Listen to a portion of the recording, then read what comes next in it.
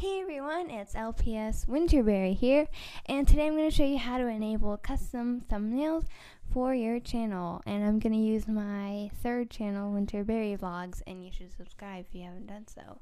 So first thing you do is go to your channel and then click on Video Manager, go to Channel, and you see where, that should be green, and if it's not, then you need to verify your account, and you need a phone number to verify your account.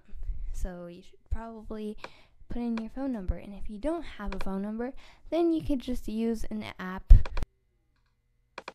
So once you have put in a phone number and the verification code, then you should be done. And now your custom thumbnails button should be green. And that means you can use custom thumbnails. So I hope you enjoyed this video, and if you did, be sure to give it a like and subscribe. And I'll see you guys next time. Bye! Hi there, if you're new to my channel, it would be a great idea to subscribe. Check out my second channel, which is LPS Anime MV. Down below are my social media names. Please be optimistic and don't leave any negative comments. Thanks for watching. Bye!